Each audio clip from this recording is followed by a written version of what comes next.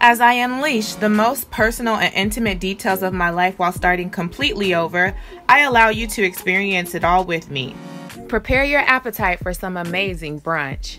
The food is here. We're happy. And listen while I share the unbearable. Just like I feel like every woman has nipple hair. And take you from store to store for an epic thrifting fail. We're throwing in the towel and we're going back home. I'm determined to live the best life in the city of Los Angeles, and I will persist until I succeed. You think you know, but you have no idea. So Felicia shares it all. Okay, so basically everything that we just said wasn't recording. Amelia, say hi. Hi.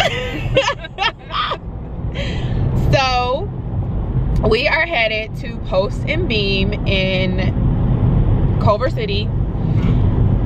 We live in Santa Clarita, but now we are headed there. We're like 20-something minutes behind. We were supposed to be there at 10:45. But let's just go back to like how this idea even started. So I was looking for restaurants, like brunch spots that were owned by Black people, that were Black owned, and I could not find anything in the area where we lived, but we did find some restaurants, and then Post and the Beam was actually one of the first ones that came up. So my sister and I decided that we should host a brunch for Black women, because we don't see a lot of things like that, or we don't get to experience a lot of things like that. I agree. She agrees. So we put together this brunch. Our goal is that it would grow and we would have a lot of women come together on a Sunday or either a Saturday and get together and basically commune and have brunch and drink tons of mimosas. But this is our first time hosting it or putting it together. You know, it's we've got some hiccups right now, but we're still very positive. We're staying positive about it. But we are running on CP time. We're not gonna lie about that. But we just had so much going on this weekend. So honestly, and this morning, more so my sister, but I just took forever to get ready. So now we're on the way there, and we're up against this horrific traffic 405 on the 405. And we're just hoping to get there in enough time to be able to still have our seats, because they weren't playing about giving these seats away, and they also weren't playing about mimosas only being offered for 90 minutes. Sis, from the start of our reservation, I'm gonna need them to be more flexible with the bottomless mimosas. Yeah, like I've never heard of anything like that before. If you paying for bottomless mimosas, you get it until you leave. So not this 90-minute situation. However, I'm gonna enjoy my mimosas. I'm gonna get them back to back. And then I need to get my nails done. You know, guys, my toes look a hot mess. Amelia and I were supposed to get them done together, but she just had so many obligations this weekend that we didn't. But we've got to figure something out, because my toes and my nails are atrocious. I was gonna try to put together horrendous and atrocious, but it didn't work out. But they're atrocious. That's how bad they are. Atrocious. So yeah, we're just gonna enjoy the rest of this ride. Pray to sweet baby Jesus that we're able to get. We're just able to still have these reservations. Let me look and see what people said about the ETA time.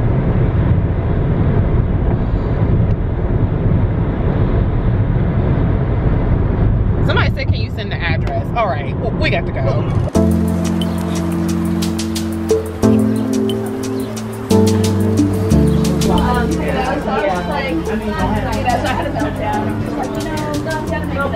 I know that you bought us mimosas. There isn't 90-minute time limit on that, which is plenty of time, but you can give me a heads up. What is it? It's beer with like tomato and spices. Oh, Bloody Mary. like a Bloody Mary. Yeah, it's like a fresh one. Well, I should have got that. That's what I should have did then. Just checking in. Because I love Bloody Mary. The food is here. We're happy. For the body features, I'm like, I don't know. How far removed? No, I got them golden pipes. What was the lie? Did we get? So you haven't eaten it since? Is it amazing, Bianca? Oh my God! Look at that.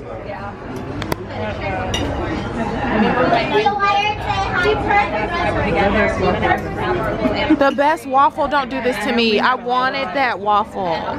What's Oh it, Bianca? God. She said it's the best waffle. We're finally at a point where we can see, because we're trying to become Thank you. Really, really nice right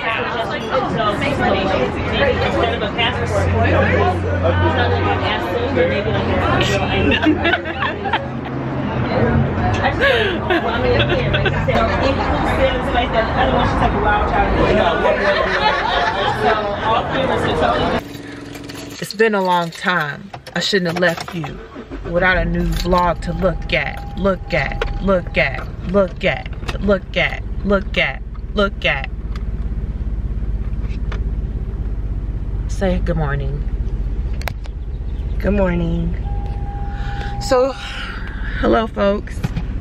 It is the 31st of March and we are getting ready to go to Studio City. we're gonna go to Beverly Hills first, aren't we? Weren't we gonna at least look to see what the thrift store looks like? That was the whole point. Are you just curious about Yeah, I'm not what gonna the lie, I Goodwill am looks like? curious. Okay, Because let's what hit if up we can Beverly Hills. So we're going to Beverly Hills, and this would be my first time in Beverly Hills because I've never been. My sister's going to Seattle on Thursday. She's going with a group of her dearest girlfriends, and so I have been enlisted to help her style an outfit. So Amelia, what are the terms of this challenge? So this is our GW challenge, as we call it, Goodwill challenge. And we have to, there are two criteria. You spend the least amount of money for an outfit. Whoever spends the least amount of money gets a free drink. And whoever has the flyest outfit, which is a separate category, gets a free meal. That's what I'm trying to win. A free meal. I would try to win that free meal too. However, the only thing I don't like about the challenge is that you guys are voting. I really feel like you should get a random stranger off the street to vote for who has the flyest outfit. I think that's only fair. I'm not really sure why the camera keeps cutting off. But anyways, basically what we were saying is that I feel like there should be just more of a I think there should be a different process for their voting, for the vote of who has the best outfit on. But my sister said either way they can't vote for themselves, so it'll be fair. But I don't like the voting. I don't like their process of selecting who is going to be the winner. But whatever. It is what it is. It's not my decision. So anyways, I've been enlisted to help look for an outfit. So I'm gonna put my skills to I'm gonna put my skills to not put my skills to the test. My skills don't have to be tested. My skills are my skills. I'm basically putting my skills in action today because they've been resting.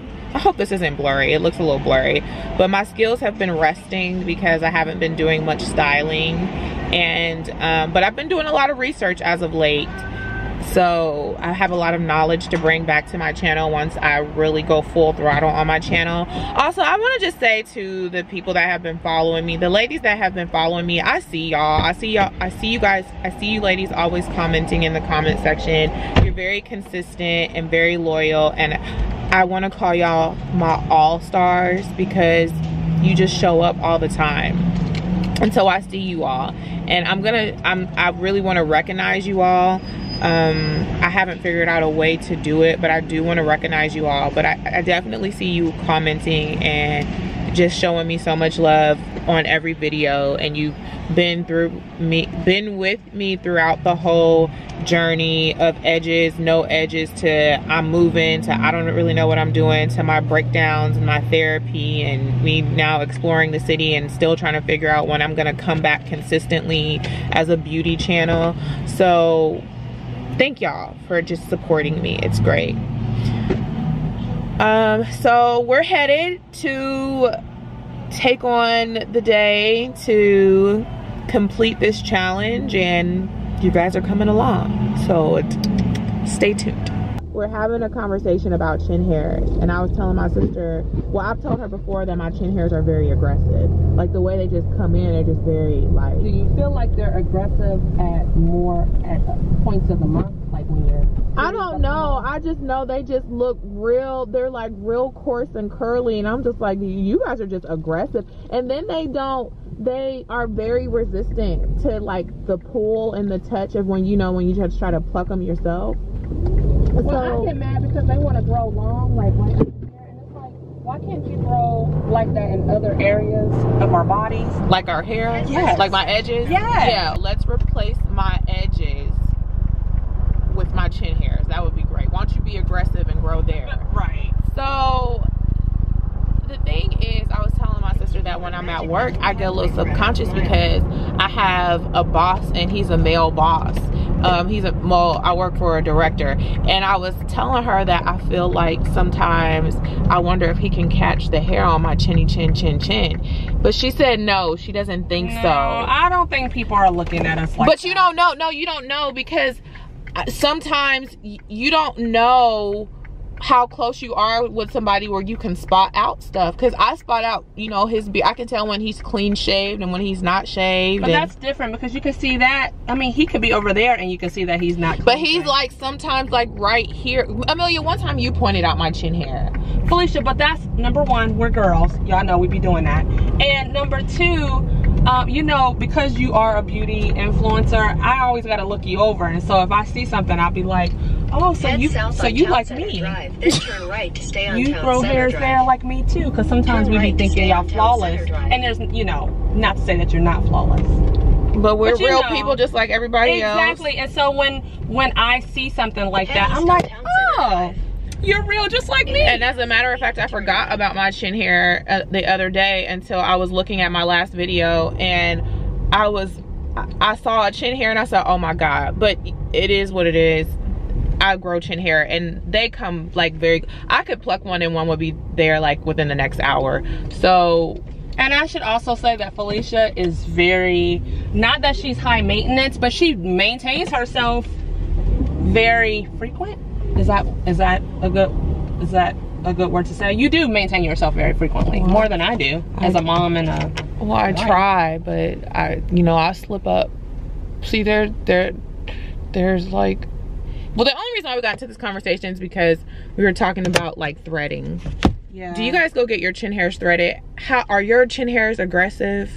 And I feel like that would hurt though. How often? It is gonna hurt, and I have a mustache too. Now I don't. I do shave it, but I would never. I got it waxed one time, and it hurted. Remember I told you that, and I said, yes. What's the point? I would never go get it waxed. So if you think wax hurt, imagine threading. Yeah, I'm not gonna do that. Yeah. I just would shave it and deal with the consequences. I want to know from you: do you shave? Do you wax? Do you just let your chin hairs sit there? Do you forget about your chin hairs? Let me know in the comment section. I'm curious. We want to know. And I feel like every woman has chin hair. So if I'm wrong, let me know in the comment section. Just like I feel like every woman has nipple hair. If I'm wrong, let me know in the comment section. We have testosterone just like men. It's just not as, we just don't have the massive amounts that men have. But that's why we get hair that grows out of ungodly places. Okay, I'm gonna be honest, I didn't know that's why we have Yeah, we have testosterone. Yeah, I mean, I knew that, but I didn't know that attributed to or contribute to it's just small amounts. So why do you think we get hair underneath our arms? We grow hair underneath our arms. But I just thought that was just that's just natural. Yeah, it was just natural. No, we have small amounts of testosterone. But have you ever heard a girl say that? Well, why not testosterone's level are a little higher than? Oh yeah. Yeah. Now I could have completely made that up. Someone like you could love.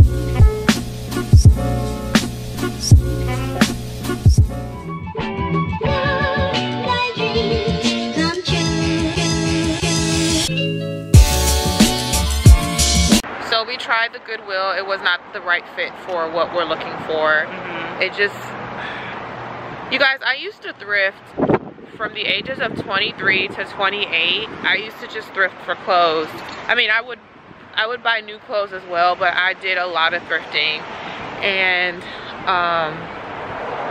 I have since then stopped. I stopped around the age of 29 just because it wasn't as fun anymore. And when you start piling up a bunch of clothes that you don't wear, it's just like, why did I spend this money? And when you thrift, you have to dig, and I don't have the patience to dig like I used to dig. So if I'm gonna go to a thrift store, or if I'm gonna go get clothes that were lightly loved before, it has to be a curated store.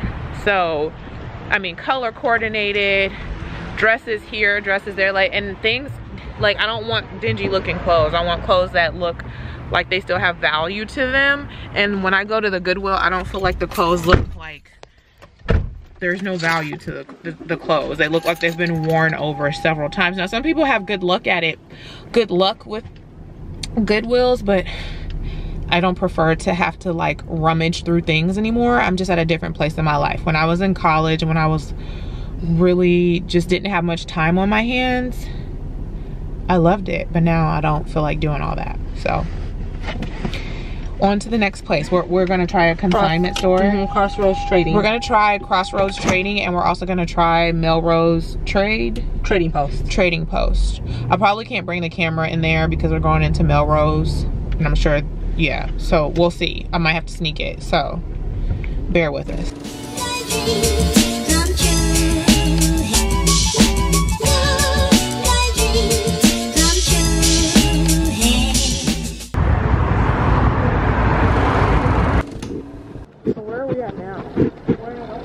Alright, we're in West Hollywood. We're about to go to the Buffalo Exchange on La Brea.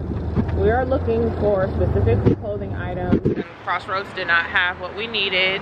Or the size. The sizes, basically. I didn't know if we wanted to, yeah. We're looking for... We should be telling them this. They don't have extra large or plus sizes. We're looking for extra larges, and they cater to smaller sizes. So if you guys ever decide to go to Crossroads in LA, just know that they ain't checking for larger sizes. Or any thrift shop. They should probably call.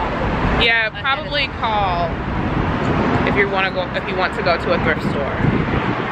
Thank you. That's all we needed to say.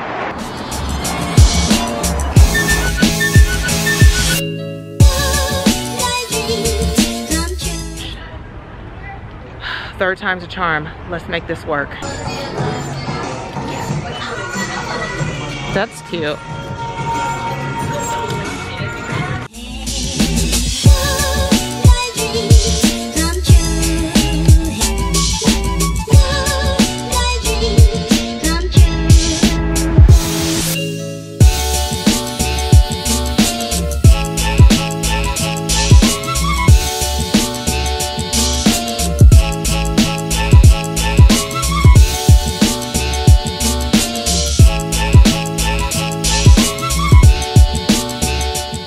So we just came from Crossroads. Unfortunately, there wasn't much of a selection, so we're throwing in the towel today. It's just they don't have a lot of selection for larger sizes. The selection is, you know, very limited for larger sizes, and also the larger it is, I feel like it starts to look not. I feel like they take I feel like for smaller sizes they take the really cute stuff, but for larger sizes they take anything, and I don't like that. Just to have stock. Just to have stock. that's exactly what I feel like they do. And then also for just the overall experience, I think what I would have wanted to, what I was looking for, what I would have tried to do for Amelia, I just didn't have I didn't see it in their inventory, so I basically, well, Amelia was like, she gave up. Oh, here's one LA. I had no idea. Yeah, I had no idea that's where it was this whole time. Oh my goodness. So it's on Fairfax. We're on Fairfax right now. It doesn't even look how I expected it to look. Not that I expected it to look. Yeah, it just looks. Well, it's not on a super busy street like. Yeah, that's what I was thinking. It was on a super, super busy street. So yeah. And it's kind of spread out. So with that being said, we're throwing in the towel and we're going back home. That's what we're doing.